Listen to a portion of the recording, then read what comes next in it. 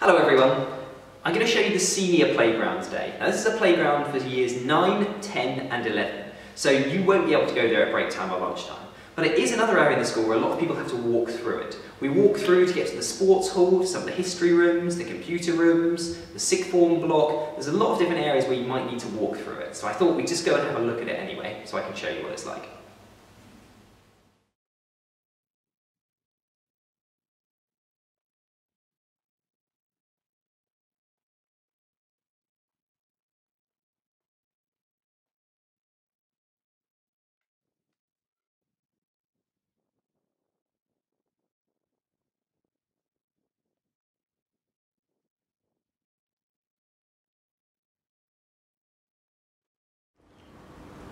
Welcome to our senior playground.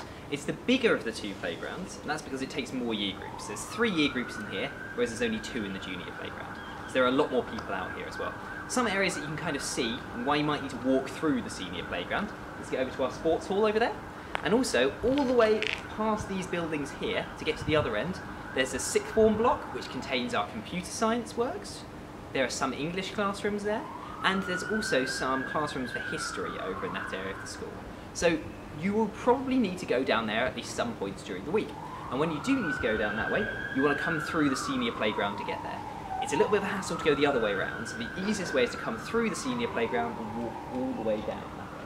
I'm not going to go all the way down there because firstly I'm quite tired today, and secondly you'll be able to see those rooms when you get to them as well. Everyone's going to have slightly different rooms. There's probably more rooms in the main building, and that's why I want you to concentrate on the videos. You'll get plenty of time to know everywhere in September, and all students and staff are also helpful. They'll always be able to tell you where to go and how to be able to get through a room